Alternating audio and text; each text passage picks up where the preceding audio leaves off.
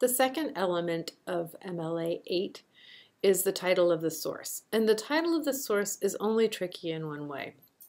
One is it's either the part of the source, if there is a part of a source, so the chapter in a book or the web page or an article title from a magazine or newspaper, and that would be in quotations. If you are citing the whole thing, then it's going to go in italics. So let's say The Cat in the Hat. So for example, if you're using the Jared Diamond book, which most ninth graders use, you're going to use either a chapter of the book, or let's say you're going to read the whole book in preparation for a course.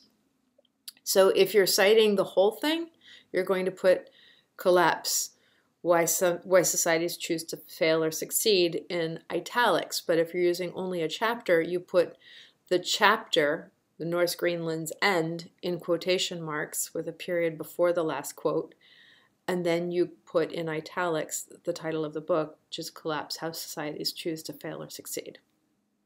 In this instance, we have an entire book that is being cited. It's an e-book, and there is the title, Me Against My Brother at War in Somalia, Sudan, and Rwanda, a journalist reports from the battlefields of Africa.